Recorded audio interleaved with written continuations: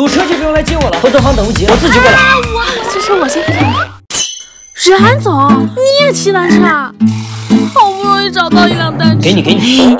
哎，冉总，这车坏了吗？怎么推不动啊？这是要扫码的。啊，这样啊，还挺高级的。那冉总，我就先走了，谢谢你。第一次见他连共享单车扫码都不会。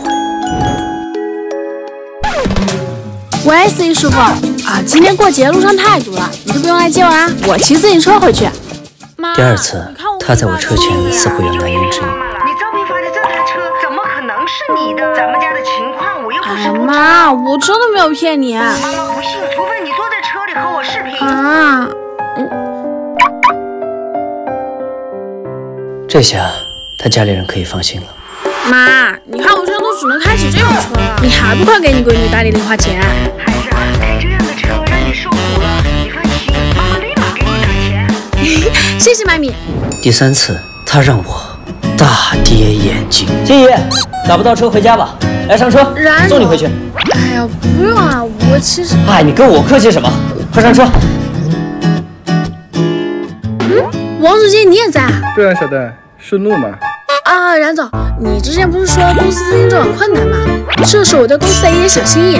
你有这份心我很感动，但是你存钱也不容易，自己留着吧。哎呀，冉总你就别客气了，你在公司帮了我这么多，这卡里啊没多少，就500，你收下吧。好，那我先收下了。500确实挺少，不过小戴呀，你要珍惜你现在的贫苦日子，好好为公司奋斗。到了我现在这个位置，钱、车、房子都有，却少了没钱时最简单的快乐。好的，总监。冉总，第一个定位到了。去，这不是一品书院吗？顶级富豪的聚集地。冉总，您现在都能租得起这样的房子了吗？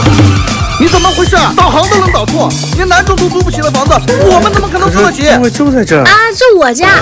冉总，我到了，谢谢你送我回来。什么？你住这？对啊。那你给我的这张卡里的500，这是我妈给我的零花钱，不多，只有500万。